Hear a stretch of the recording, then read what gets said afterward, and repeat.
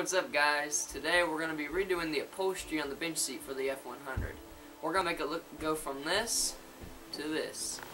I'm going to show you how I do it, so we're going to get started.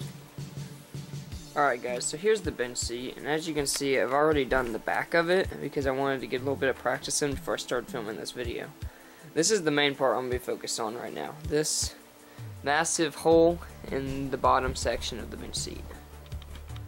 Alright, this is the hole we're going to start on, and what you want to do first is you want to take a knife or some scissors and you want to snip off the old foam. I don't know if this will be like this on your seat, but it's like this on mine. As you can see, all the old foam won't look nice, and we're going to be putting new foam. Well, we're going to be patching in a piece of new foam here, and it'll be hard to work around this stuff. So what you want to do is just take your scissors or a knife, and it'll be pretty simple. We'll just cut it out to make it more of a square shape so it's easier to patch in the new piece.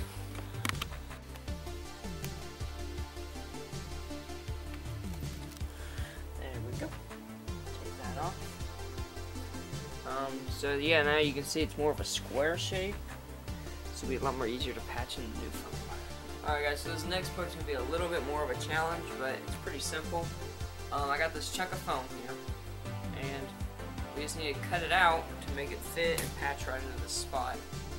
This foam's pretty thick, as you can see, compared to the other stuff, so I will have to kind of carve it a little bit through the middle, but it should do the job.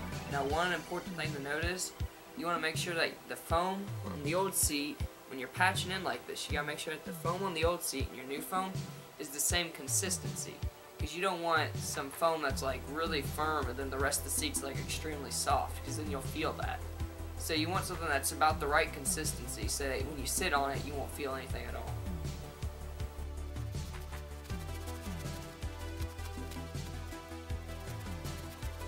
Alright guys, we got the foam cut out and put in place.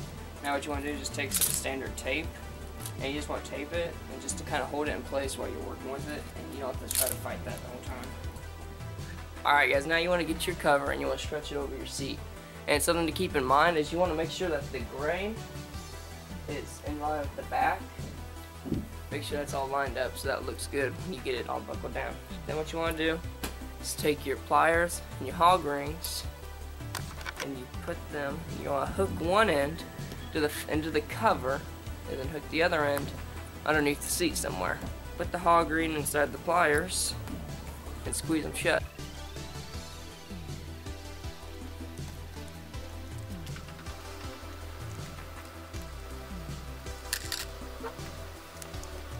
Alright guys, the seat's done. I'm really happy with how it turned out. It really looks good. That's it for this video. I hope you got some nice tips on when you do your seat. Or I just hope you enjoyed the video. Thanks for watching. Don't forget to subscribe, like, and check out some of our other content. See you guys later.